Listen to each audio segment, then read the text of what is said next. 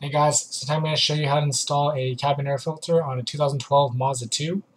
So first thing you want to do is take off the 4 screws. Obviously this is in your passenger foot area. So take the 4 screws out, and then you'll be able to take the cover off.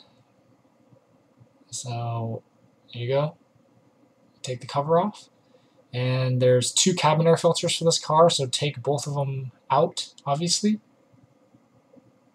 So just pull it straight out. The second one should fall down, and you can pull that one out.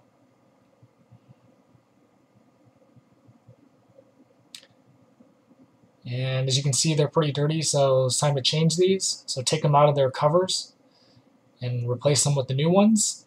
And then everything is in reverse order. So go ahead and put the first one in, hold it up, and then slide the second one in.